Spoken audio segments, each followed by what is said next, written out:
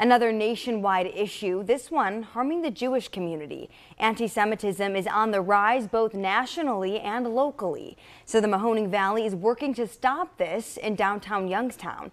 Chalk Over Hate at the Jewish Community Center brought artists, even one from Texas, to bring awareness in hopes this will end Jewish hate.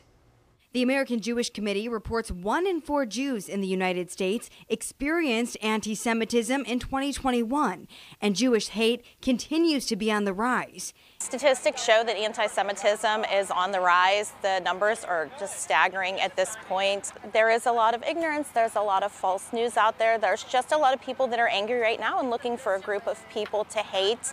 The JCC's campaign, Chalk Over Hate, brought 3 artists from out of state who are part of an organization called Artists for Israel, each mural illustrating a message.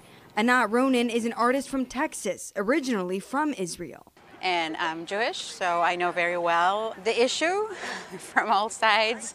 I think it's important for someone from the inside to kind of tackle it because it's a thing we live with.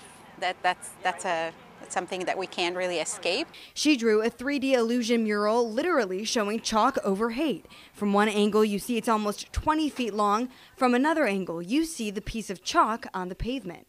Plays with perspective, which is actually what we're doing here. You know, different perspective and different views and just eliminating the negative and enhancing the positive. The entire community was invited today to draw a message, bringing a record-breaking number of people. The Chalk Over Hate artists will also visit other places in Youngstown like YSU and Fellows Riverside Gardens in Mill Creek Park. You can check out their artwork all through the weekend.